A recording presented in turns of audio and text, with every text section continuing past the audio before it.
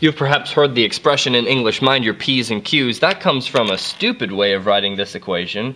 I'm going to say 1 over the focal length is 1 over the distance of the image plus 1 over the distance of the object. This equation is extremely powerful for lens systems. However, you can't use it unless you understand what each of these is going to be. And really in the sense of just you can measure them with a ruler, that's fine, but whether to know if they're negative or positive. And so I suggest before you start any lens problem, you draw yourself a picture of a converging lens to remind you yourself how the rays look when they go through, and a diverging lens, same thing. Of course, the rays are bending at the surfaces or breaking at the surfaces, but we draw them as if they're happening at the line of action so that we can get our pictures right. So the first thing I want to talk about is focal length. Focal length. And I'm going to say that for focal length, for a converging sucker, we're going to have focal length positive, and for a diverging sucker, we're going to have focal length negative. I suppose that's reasonable. This is focusing on the proper side of the mirror. This guy's all screwed up. It's like virtual and backwards and everything like that. Let's get ourselves a new thing to study. How about pink? And we'll go to magnification.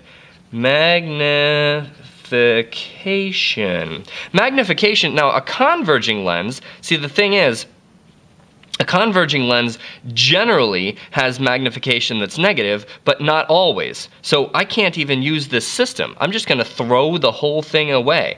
I'm going to say magnification is positive for upright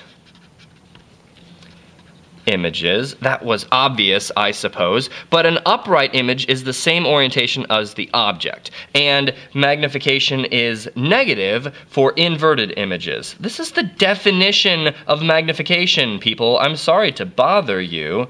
Inverted images. That's when the object's like this and the image is like that. So a lot of times you'll get that with converging lenses. I don't think you can get it with diverging lenses, but we'll investigate that later. What about seafoam green for image distance? Image distance? Image distance can be negative? Sure, it would be with a diverging lens, for instance. Image distance is going to be positive if we've got a real image. For real images.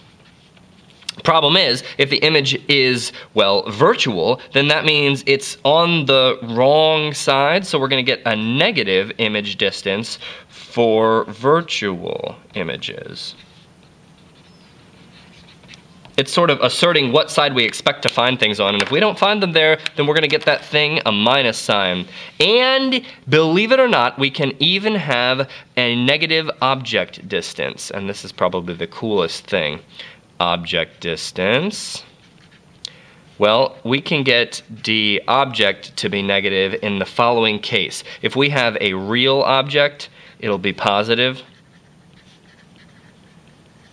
And I have to define a real object because we haven't seen anything where there's a virtual object. But a real object is something that actually has light diverging from it.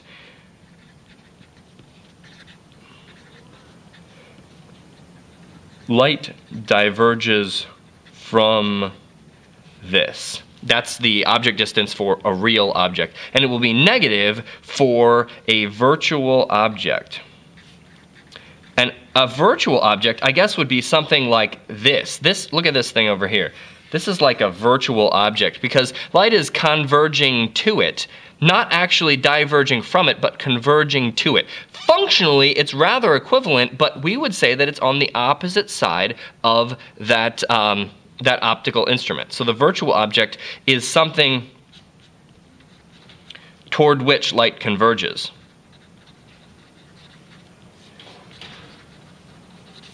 Okay, you're completely ready. You've got this equation, the thin lens equation. Oh, it's not good for thick lenses because thick lenses introduce all kinds of nasty problems. But if the lens is thin, and it's a reasonable approximation for all lenses, then you've got these sign conventions and you can attack using that equation. You no longer need to ray trace. Of course, some people might want you to ray trace, but don't think about that.